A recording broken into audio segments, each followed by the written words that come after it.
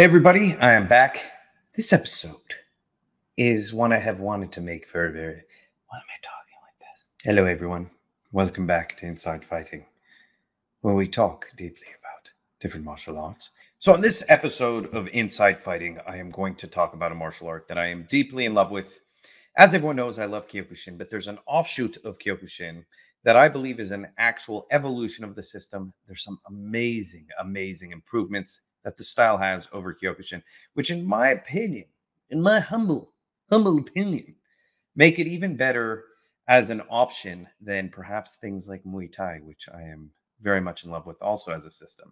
And I'll explain why. This style of martial arts gives you some things that other striking systems, outside of very few, like Sanda or Combat Sambo, will give you. And the system I'm talking about is Ashihara Karate. So stay tuned, because we're going to deep dive into what makes Ashihara so special. Pow, pow. Inside fighting, yeah. Dangerous martial arts. Pow, pow. Ooh, ah. All right, everyone, Ashihara. So first of all, Ashihara is a system founded by Hideyuki Ashihara, who trained directly with Masoyama in Kyokushin. And this is, in my opinion, a very functional evolution of the system. It gives you some things that other styles just won't give you. Like I said, outside of very few systems, this is a very unique system. And in fact, some of the movement in it, if you want to get a traditional style that gives you the benefits of all of modern day fighting, then this is probably the one for you. It's just hard to find. Ashihara's Enshin, Ashihara. When I say this, I think the category of Ashihara has to include Enshin. And then I'll probably down the road do another video on Kudo or Daido Juko, because there's another evolution there as well.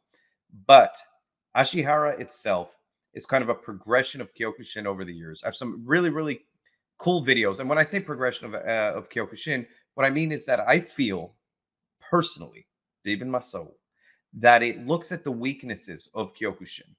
And some of these weaknesses are not immediately obvious, but they're very evident when you train Kyokushin and then when you go out and train other systems. And it kind of addresses them in a way that doesn't take away what made Kyokushin special, which is the bare knuckle fighting with the no head punches and just insane tough conditioning. It just adds elements above it. 3 key areas of elements, which I'll jump into. So first, I just want to show some video of Hideyuki Ashihara. I think it's important that we show footage of the person who founded the system. He was expelled from Kyokushin in 1978, I believe. I'm not going to jump into politics. That's not the point of this channel. I don't really know the story. I don't care to know the story. What I do know is he made a fantastic system. And it's an offshoot system, again, of Kyokushin, which is another fantastic system. So let's just look right here. This is him.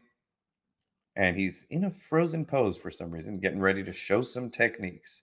So if you look right here, they're just showing some basic techniques. And you'd find this in other karate systems. You'd even find this in Kyokushin. But what you're already going to notice right off the bat, which you won't see in Kyokushin, is that they're using something called tai sabaki, which is circular movement or body management, essentially placing your body in a way that gives you the advantage and takes away the disadvantage from your opponent, puts them at a disadvantage. This is something, in my opinion, that is number one. So let's just pause right here, or I'll make myself a little bitter. I'll make myself a little bigger, and we'll keep this running in the background, because why not? So this is the first thing that Ashihara addresses. Ashihara addresses footwork. Kyokushin, as much as people want to pretend it addresses footwork, does not. Kyokushin praises mental toughness and forward pressure. Push through. Now, this is great. It's actually something that I love in Kyokushin. It's something that has bled beautifully into other styles like Dutch kickboxing, that forward, aggressive style of fighting. But having functional awareness of footwork, having good functional footwork can go a very long way when you're fighting someone who's bigger than you, someone who's faster than you, someone who is stronger than you. These are just the realities. It is a tool that is absolutely necessary. Another thing that you'll find in Kyokushin is what I call lean-in fighting. You see guys who kind of just put all their weight into the person. It's like they're creating a pyramid into each other. And they're just kind of falling forward into each other, throwing full force punches into the body. Why? Because no one's going to move out of the way. There is no threat of falling over or being taken down in Kyokushin, not at least as the same way as Ashihara. And so that will bring us into the next point. So Tai Sabaki, and I have a video here. Let me just put this on because this is very important. But if you look at these clips running in the background, what I love is you see right away they're grabbing, they're circling out, and they're right away getting control of posture. Again, something that Kyokushin doesn't address. Now, the biggest weakness in Kyokushin against Muay Thai specifically is not the face punches, because a lot of Thai boxers, believe it or not, traditional Thai boxers don't rely on punching to the head so much. What they rely on is clinch. They rely on elbows, knees, kicks, and clinch. Traditional old school Thai boxing punched very little, but it was amazing in the clinch. Now, what Ashihara gives you, because of all the gripping, the grabbing, the bare knuckle fighting, you still get a sense of control with your hands. It gives you an incredible ability to fight within the clinch. In other words, you could be a fighter who fights tight up here, who fights very strong up top, like I've talked about in the past, where you cover up your head, you become a bully fighter and you just stay tight and tuck. It still gives you that ability, but what it teaches you is now when the guy comes close, you can get a grip of them and you can off balance them and use your footwork to circle out and not take tremendous forward, aggressive punches to the head. The reason that forward fighting style works in Kyokushin is because of the rule set. There's nothing wrong with that. But it places you in harm's way when you fight other systems. And again, I know I seem like I'm criticizing Kyokushin. I actually love Kyokushin. I have another video on Kyokushin on the channel. I praise it tremendously. I think it gives you a specific tool set, which no other system will give you as well for fighting, any kind of fighting, combat sports, street fighting. It gives you a certain tool set, which is very, very unique, that will be a great subset for any other system you train for those things, whether it's combat sports or for fighting. It gives you incredible conditioning, mental toughness, physical toughness, power. But what it lacks, again, is teaching you really, and I know a lot of Kyokushin guys are going to be like, well, we deal with head punches. You don't, not in the way that a lot of other systems do. And so this will give you an option where you don't lose that Kyokushin magic, which is the bare knuckle fighting, hitting to the body, no brain damage in your training, but you're learning to offset people. I would put my money on a judo guy in a street fight over a lot of strikers because a lot of fights get close and involve gripping. And that's the one area that a lot of striking is lacking in, how to grip. Even Muay Thai, as good as it is in the clinch, it's fantastic. It's not really teaching you how to throw in a super functional way. There's some trips, there are some takedowns in Muay Thai, but it's not the same as even what you'll find in Ashihara. And again, if you're dealing with tremendous forward pressure, like you do in Kyokushin, but you're never learning or really dealing with tremendous aggressive punches to the head, you will be ill-equipped for a street fighting situation.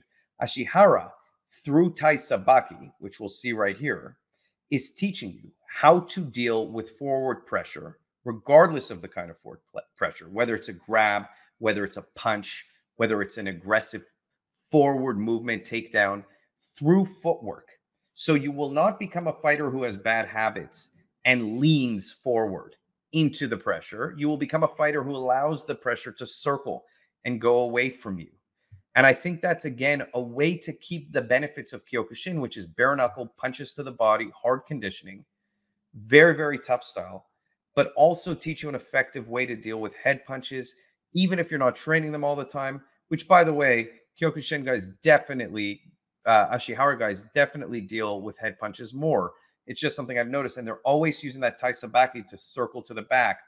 I've watched a tremendous amount of videos here, and a lot of them do bring head punches into play. So if you look, I love something that happens here. This guy does an amazing clip. They also deal with multiple people, but look at how he's gripping the arm, covering up the head, and he's using that arm to control the guy. This is a very, very good, effective way to control someone in a fight. Anytime he feels something coming at him, the guy can't punch here. Let me pause this. The guy cannot punch with his right arm, and he cannot kick you with his right leg because he's circling outside. In Filipino martial arts, we call this fighting half the man. Why are we fighting half the man? Because we're taking two limbs out of play, your two weapons out of play. We're taking one arm out of play and one leg out of play, and we're only letting you hit us with this arm or this leg because we're over here. We're hiding. You have to turn to hit me with the other one. So we're fighting half the man. He's doing that here. He's controlling the hand that's closest to him, which is incredibly effective through a grip. He's also controlling the guy's balance and posture through that. And he's using circular footwork so that whenever anything comes in harm's way, he's right away, bam, circling out and able to deal with it. And let's just see this again right here. If you look right here, as the punch comes, he circles out. It doesn't matter if it's a punch or a kick, he circles out. And he's controlling the guy through the grip. That's just something that you won't get in Kyokushin training because the rule set for the competitions don't allow that. They don't allow gripping the gi like that. That is an evolution. It's such a basic thing. So this is number 2. First, we have tai sabaki, which is good footwork, circular movement, not standing in front of the person. And the second benefit or second evolution, I said there's 3, is what I would call gripping and takedowns and clinch work. And again, their clinch work is completely different than Muay Thai. Their clinch work is one that is closer to something you would find in combat sambo because they're using the gi and they're doing more throws that are more traditional. They're off balancing and their goal is to take you down and break posture, knee you, and then throw you into the ground. And you'll see that happen over and over and over. And I think it translates better to defending your head because someone cannot punch you in the head when they are off balance and when you're circling around them and when you're going to their back. They just cannot hit you in the head. So you don't need to worry about the head punch as much, which is, again, the primary thing that you would have to worry about in a street fight. This is a realistic street fight kind of exchange here that they're doing. He's gripping the arm, he's circling out, he's grabbing the guy's head, breaking his posture, and taking him down. It's very basic. But again, look, see, clinch work, takedown. Interestingly enough, I see this in Shotokan training, and I never understood why in Kyokushin they don't implement it into the rule set, and yet Ashihara took it and put it in. I mean, Shotokan, a lot of what I love, especially about old school Shotokan, is that the exchanges that you saw always ended up with the intention to take the guy down at the end. It was a differentiating factor of other striking styles, again, like kickboxing, Muay Thai, etc. And yet, for some reason, that was lost in Kyokushin. And see, again, here, they're dealing with head punches. They're dealing with parrying. They're dealing with... So this is a traditional martial art that is modernized. It takes all the benefits of Kyokushin and it modernizes them. Now, that might be a negative. Remember, I said Ashihara might not be for everyone. And one more difference I have to mention, by the way, I'm sorry that I'm going on a rant here, is they like elbows a lot more. If you notice, they circle to the back, they throw you all the time, and when they're in close, they use elbows. See, just elbowed the guy in the back of the neck. I think their movement is stunning. And I mean, that's interesting to see. They actually went down and did a rear naked choke. It just looks to me like they're more open to kind of modernizing their system. Now, another thing here I'm going to show is that they have a better understanding of range. You see, this is a short distance video. That's what it literally starts off by saying that. A lot of the elements of Ashihara take into account what range you're at. Why? Again, because the rule set allows gripping, allows throwing, and is heavily focused on knees and elbows when you're in close. That gives you inherently a better understanding of range. You now know that when you're at medium range, you're going to fight a certain way, and when you're at close range, you're going to fight a certain way. When you're at long range, you're probably going to rely on your kicks. And again, for self-defense, I think an understanding of range is incredibly important. And the rule set in Kyokushin doesn't necessarily give you that because Kyokushin, because of the lack of head punches, the lack of grabbing, the lack of takedowns, incentivizes you to get close, to get very, very close, face to face, but still just lace into each other with these body punches. And then you always see it. You always see people get so comfortable, so close to each other in Kyokushin. They're like face to face. Their punches are leaning. Like, let me turn my body here sideways. But the punch is a leaning punch because you're using, in Kyokushin, you're kind of to leverage the punch more, to use your mass as opposed to structure. Now, Ashihara guys can't do that because if they were to do that, they would just get taken down. So they have to keep, again, look at me from the side, they have to keep a proper structure. They can't do this. This will get your head put into the ground and you're going to get kneed. The second I break any posture, I'm now weak to put my head in the ground. They need to be strong up here. You see a lot of Thai guys are very strong up top. They have very good structure. Because if you fight in the clinch, you learn structure. And again, that's something that is heavily lacking in the Kyokushin rule set. And it allows you to not have good posture when you fight. And what happens is guys get close, they lean into each other, their hands come down, they're like this, and then bam, a head kick comes and knocks you out. And it happens time and time and time again in Kyokushin tournaments because the rule set incentivizes it. And so these small adjustments that might not seem like a big deal, I'm saying footwork and grabbing, they might not seem like a huge deal to a lot of people, are a massive deal when it comes to how effective your system actually is in a street fight or how effective it translates to other combat sports. I have a lot to show today. I apologize for this. I'm just very much into this system. Let me show some sparring footage here. And let's just go over some of this. So, see, their structure is better than, even though they're still doing the punches to their body, because of this, because of the grabbing, their structure is better. Man, that was a beautiful exchange into a takedown. I'm sorry, if I could do that to you in a street fight, if I could put you in the ground like that, that's it. I mean, that's the, again, all the benefits of Kyokushin. You still have these crazy kicks. You still have this exciting stuff. These guys are younger. You can still see here a little bit of the lean. See, he was leaning, and what did it result in? In a takedown. That's a perfect example of why it doesn't work in Ashihara the same way as Kyokushin. Look at his body mechanics here. He's off balance. He's driving into the guy too much, and he gets taken down. His kick got caught and got taken down. Now, in Kyokushin, you can still catch people's kicks. See, the big lean, not leaning. So it's really interesting to see the lean that I hate in Kyokushin still exists. Look at the angle of this guy's body. He's like on a forward tilt. See that? He's not structured. And I never understood why that is such a thing. They're both have, like, if you looked at them, they're forming a triangle. I don't know how to draw this here, but from his feet to his head to his feet would form a triangle, which is very, very good for taking someone down. It's incentive. That guy got knocked out, which is exactly, again, what I said happens because of that lean. They open up their head and they get kicked in the head, and that's the end of the fight. Man, that was a beautiful knee attempt. Look at that. See? Bam. What a beautiful takedown. Gorgeous. I mean, that just changes everything. So here we're going to look at just one more sparring session over here. This guy's fantastic. Can't remember what his name is, but he's excellent. The Ashihara fighter. You see how the gripping kind of changes things for them a little bit? A lot of these guys, I think, came from Kyokushin backgrounds because you could tell they still grip a little bit. Man, beautiful throw. Beautiful throw. And again, that's a reaction to too much forward pressure. Ashihara gives you that amazing ability to, look at that.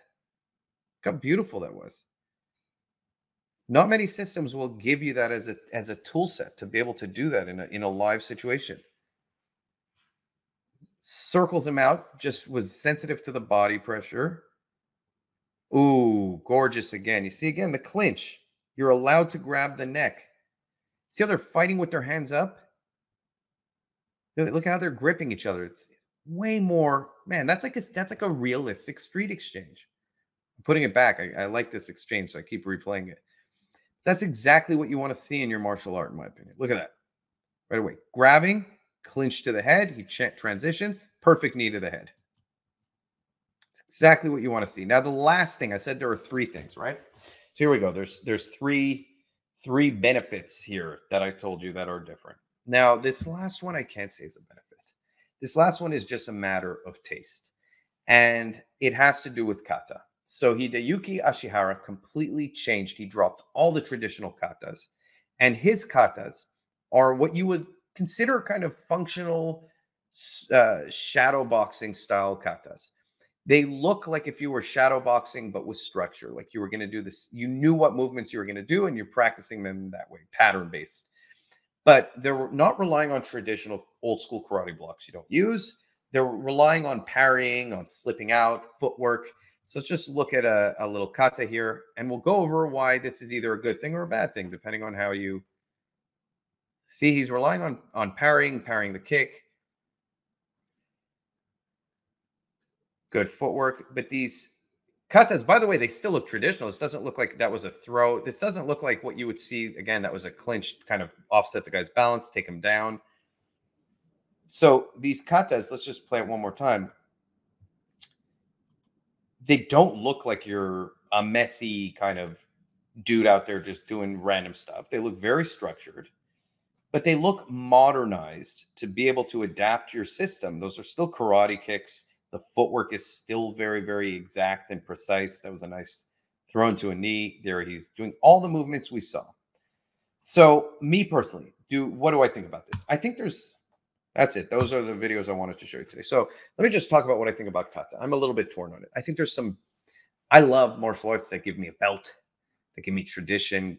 It's the art aspect of martial arts. I understand there's a martial aspect. I also understand there's an art aspect. If I want to go fight, I'll go to an MMA gym. But if I want to learn something that I'm going to do for the next, hopefully 40 years of my life, I want to have some tradition in it. I like structure and I like belts. I like having a goal to improve upon. And I like kata in the sense that it gives me a set series of movements to practice very functionally. And I do think there's benefits to your body. I do think there's benefits to your muscles. There's benefits to your tendons. There's benefits to your focus. It's meditative. It's good for your breathing. But do I think it translates to fighting directly? No. I think this might give you the benefits of both. I think this still gives you the benefits of the breathing, the meditative aspect, the control aspect. But again, it modernizes it to a time where we now realize we parry more, we do elbows more, we're doing takedowns in our katas. I hear all too often that people say, oh, people just don't understand kata, that they don't know how to apply it, that there's actually all this grappling techniques in kata, that there's all this offsetting, off-balancing techniques in kata. But the truth is, if it's so hidden in there and it's so complex that 95% of people who are training it don't understand it and don't know it, then that implies there's a problem. And if I can look at what you're doing and immediately understand it, that's probably a more functional way to train. What makes boxing so effective is that I look at it and I know what it is. It's simple. It uses the same basic tools, but it takes them to the best place that it can. You know what's a perfect example of this? You look at Strickland versus Adesanya. Adesanya came into that fight with 500 different techniques, and Strickland came into that with 4 techniques: a front kick, a jab, a cross, a hook, and incredible defense and setups. So what he did is he took the basics and he took them to the extreme they could be at. He put all his skill points there. And Adesanya spread his skill points out over a million different techniques. It's like what Bruce Lee said, I fear the man. I'm probably destroying this quote, but it's about, I fear the man who's practiced the same kick 10,000 times versus the guy who's practiced 10,000 kicks one time. That mentality, correct me on the quote, I know I'm going to get bashed for it, but it's the mentality that be perfect at the thing you're doing. So if I'm practicing an outside block, you know what I mean, or an inside block or a high block all day, every day, if I'm training when I'm doing my kata to chamber my arm here, and yes, I know there's benefits for generating power or chambering by my hip, but then when I go fight, I put my hands here. My kata should have always had my hands here. If I'm going to block by parrying, my kata should have always been a parry. If I'm going to check, I'm going to do a high elbow, then my kata should have always been that. If I do double leg takedowns, my kata should include a double leg takedown.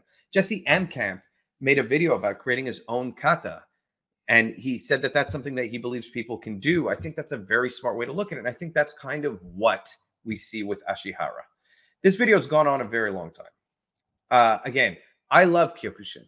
I also love the idea of systems evolving. Ashihara to me is Kyokushin. It's Kyokushin with those 3 important evolutions. Again, Taisabaki. And if you train Kyokushin, this just added in. You don't need to go train Ashihara. It's very easy to add in circular footwork into your training and start looking at like, okay, so we're facing off. I find myself getting stuck in this kind of game where I'm just being a rhino. Circle out one time, throw a roundhouse kick. And then I think if you can get your teacher to allow some clinch work and grabbing every once in a while, it's so important. So important. And the kata, again, I don't see it as a negative to practice traditional kata. I think it's beautiful. I think it's, again, a traditional aspect of fighting. And I think it helps you in all those aspects I said. Would I train Ashihara? I always send the videos on the positives and the negatives. I don't have any negatives for Ashihara. I understand it doesn't have head punching. You can call that a negative. I call it a positive. That's the truth. I don't want brain damage anymore because what Ashihara gives me is the ability to kind of implement judo into my Kyokushin. And the way I loved to train Kyokushin in the short amount of time I've done it is by allowing clinch and takedowns. I think it evolves the system tremendously. So I don't see any negatives. It gives you the benefits of the amazing conditioning, beautiful kicks, circular footwork, takedowns. I think from what I saw, they have an awareness of self-defense training versus combat sports. They understand the difference and they train for both. Beautiful system. Again, this kind of includes Enshin too. Enshin, I think, is a wonderful system. And I love it. I wish there was an Ashihara school near me. Portugal is sorely lacking in diversity of martial arts, at least in the north here in Porto. So that's a shame. There's one Kyokushin school. The teacher seemed really nice. I went and I met him, but the timing conflicts with my jujitsu. And that's it. There's no other Kyokushin schools. I might go try and find a Goju school. But that's what it is. I hope you liked this video. And if you did, please like and subscribe. Because if you don't, I will find you. And I won't do anything but be upset. So, appreciate it. Thanks for watching. By the way, leave recommendations for videos you want to see below. I will make them if I like them. Thanks.